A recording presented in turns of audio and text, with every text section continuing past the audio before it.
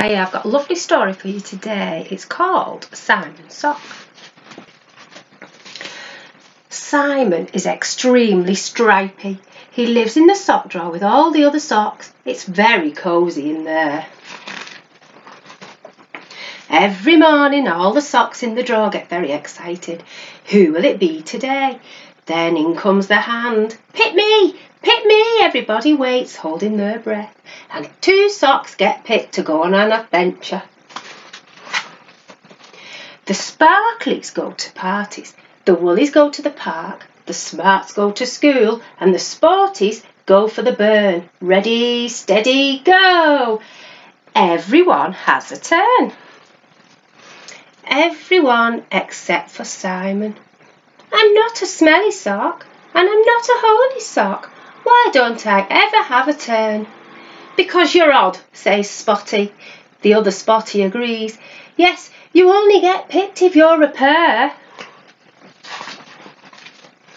Oh, I didn't realise I was odd, said Simon. Maybe the Spotties are right.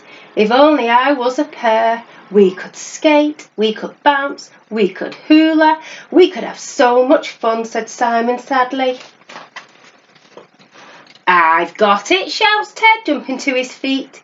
I've got a friend and he's stripy, just like you, Simon. Come on, he lives in the hall. Simon, this is Alphonsie. Alphonsie, this is Simon. And everything was going well until in walked Petra. Silly me, said Ted. I forgot they were already a pair. Don't worry though, Simon. I have another stripy friend.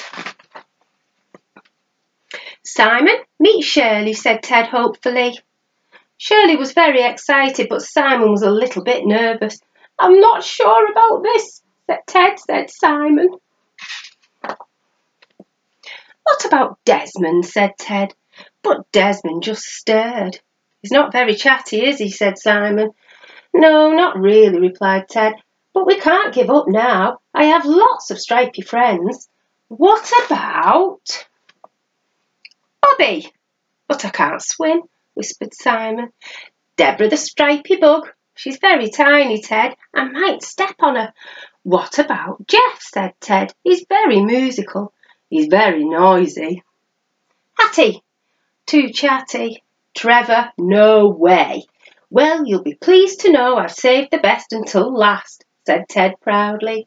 Simon, meet Mr. Twinklepaws. Simon had had enough. It's not good, Ted. I just need to get used to being an odd sock, he said sadly.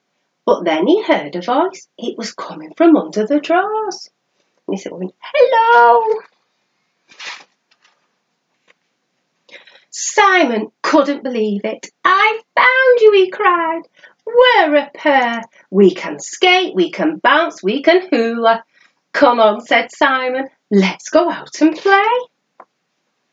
But Simon had other ideas. Oh, I like going out, said a voice. Betty gave Simon a wave, and Simon waved back. I like playing, said Betty. And so they skated and they bounced and they hula hooped. Everyone had to admit that even though they didn't match, they really did make a great pair. Hope you enjoyed today's story. Bye, everybody.